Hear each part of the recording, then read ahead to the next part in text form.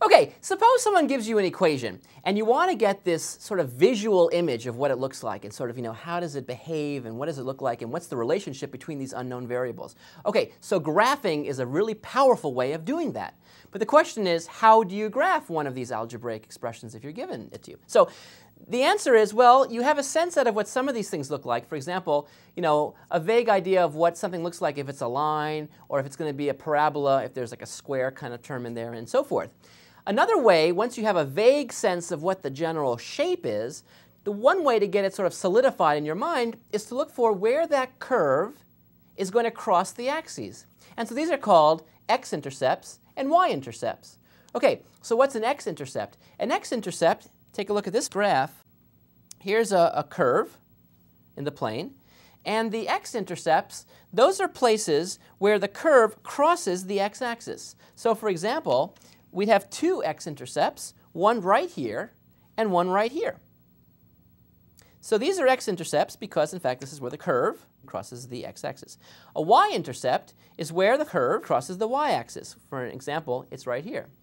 One little point of fact is that, well, there could be many, many intercepts, not just two here, one here, and so forth. So you have to be careful. Now, how would you find these intercepts if you wanted to?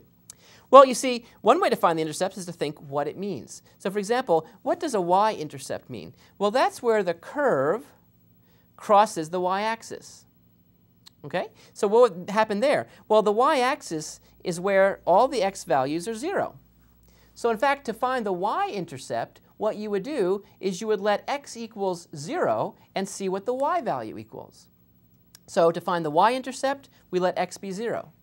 How would you find the x-intercepts? Well, notice the x-intercepts happen at a location where y is 0, because in fact, this is along the x-axis, and all these points have the property that y has a value of 0, because here's a value of y equals 1, y equals 2, 3, y equals minus 1. This is where y equals 0. So if we find out for what values of x does y equal 0, that will actually locate these points.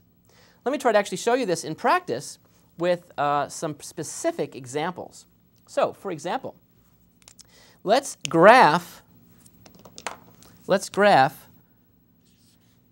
2x plus 5y equals 12 by just finding the x-intercepts and y-intercepts and knowing whatever we know about this. Well, if you look at this, I see an x and a y, and they're both appearing to the first power.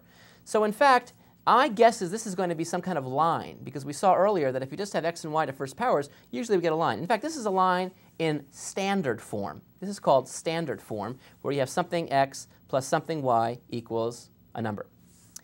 Okay, so how would we graph this? Well, I'm going to try to first find the x-intercepts and the y-intercepts. So let's find the x-intercepts first. X-intercepts.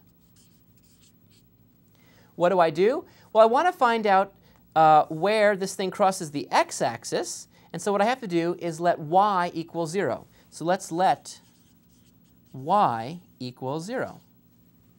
If I let y equal 0, that's going to lead to the x-intercepts. If I put 0 in for y, what do I see? I see 2x plus 0 equals 12, and so I see that x equals 6. So that's the x-intercept.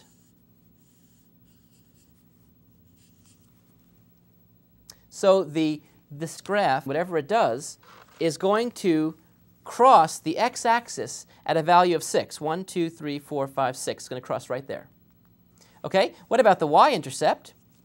Well, to find the y-intercept, I do the related thing. I let x be 0. And if I let x be 0, then this term goes away, and I see 5y equals 12. And so I see that y equals 12 over 5. So 12 over 5, what is that? That's about 2 2/5. So in fact, if here are my axes again, maybe a little bit harder to see, where does it cross the y-axis? At y equals 12 over 5, which is about 2 and a little bit. So given those two facts and our intuition that, in fact, this is actually describing a line, we can actually sketch the graph of this. So let me put that information over here. So we have the x-intercept, it says, is at 6. The y-intercept is at y equals 12/5. And so what does the graph look like? Well, if I go over 6 here, 1, 2, 3, 4, 5, 6. Let's say this is 6 right here. and then I go up 12/5. So 12/5 is what? Well, see, here's 1, 2, 3. And 12/5 is 2 and 2/5. So it's almost 2.5. It's right around here. So that is 12/5. And this is 6. And knowing it passes through those 2 points, and it's a straight line, I can graph a very accurate picture of it. The graph would look like this. A straight line that goes through these 2 intercepts. So you can see I can get a really neat picture of it fast just by finding the intercepts. Let's try another example. Suppose I look at the equation y equals x squared minus 4x plus 3. So first let me find the y-intercept.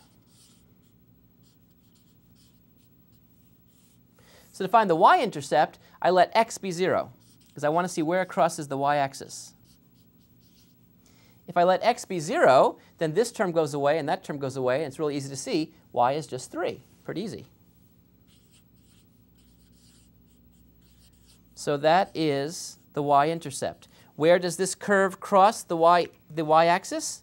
It's going to cross the y-axis at 1, 2, 3, right there. That's where it's going to cross the y-axis. Okay? And now what about the x-axis? Where is it going to cross the x-axis? So that's the x-intercept. So to find the x-intercept, what do? Well, I'm going to now let y be 0. I want to see where it crosses the x-axis, so I set y equal to 0 and solve for x. Well, that's actually a little quadratic, isn't it? So that's going to require a little quadratic gymnastics here. Got a quadratic equation, and I hope this factors.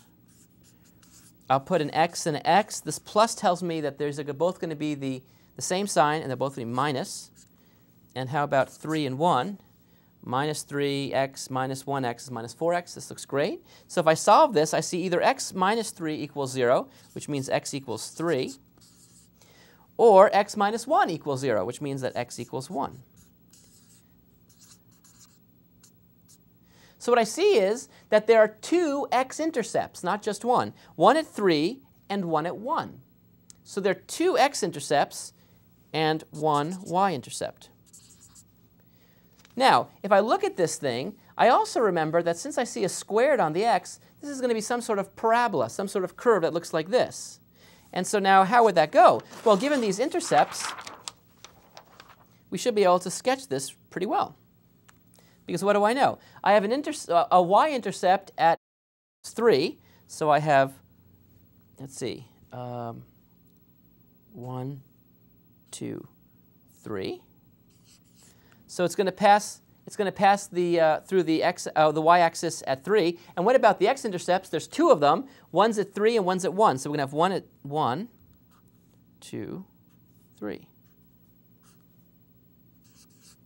So in fact, our graph goes through these points. Goes through the point here at the y-axis at 3 and these 2 points on the x-axis. So since it's a parabola, I can sort of bend this curve, make it look sort of like a parabola-like shaped thing. And that gives me an amazingly accurate sketch of the graph, just knowing those intercepts and knowing that roughly it should be a parabola like this. Gives me an amazingly accurate sketch of this. Okay? Let's try one last one, just to really drive this home. And then I'll give you a chance to try some yourself. So let's look at the equation x equals minus y squared plus 4y plus 12. And I want to find the intercepts. So first let's find the x-intercept.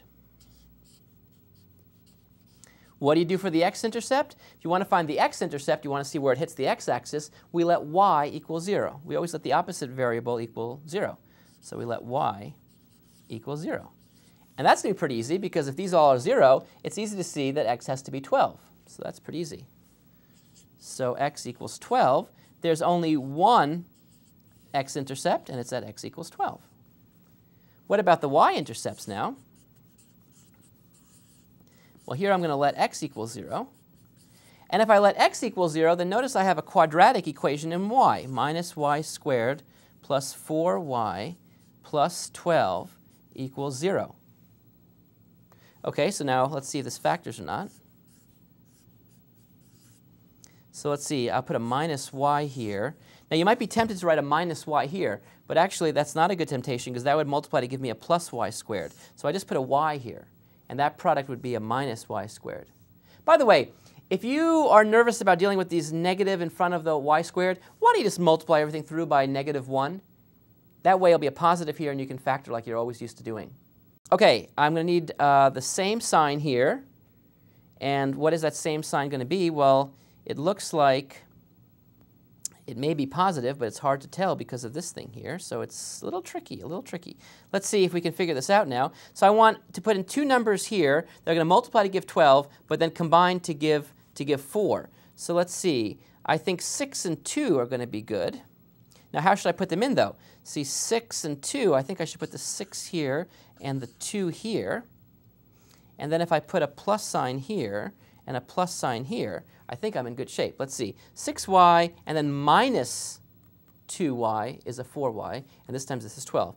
If you had a little trouble with that negative sign here and working about it, just multiply everything through by -1. That becomes a positive. Then these become negative, and you can factor more directly. Anyway, these two things multiply to give 0. So either this equals 0, which means y is 6, or this equals 0, which means y is -2. So in fact, there are two y-intercepts. One is at -2, and one is at y equals 6. Now, I also see a square here, so I know this is going to be a parabola. Since it's a y squared, I know the parabola is going to open up either like this or like this. And let's see if we can figure out which way it's supposed to go. So let's see. We have, an x-intercept at 12. So at 12, let's put 12, 1, 2, 3, 4, 5, 6, 7, 8, 9, 10, 11, 12. We'll put 12 right here. Suppose that's 12. So it crosses the x-axis at 12. What else do we see? We see that the y-intercepts are -2 and 6. So -2, 1, 2 is over here. And 6, 1, 2, 3, 4, 5, 6 would be up here. So in fact, this is a parabola somehow. It's supposed to open either like this or like this and pass through these points. So it seems like, in fact, the parabola probably is going to go like this. And looks something. Of course, my axes are moving. Don't you hate it when your axes move? Looks something like that. So look how beautiful we can sort of estimate or guess what the picture of that function looks like just by finding the intercepts. Okay, you try these finding intercept type things and seeing if you can sketch roughly what a graph would look like. It's really important to be able to, again, get a visual for an algebraic type expression. Enjoy.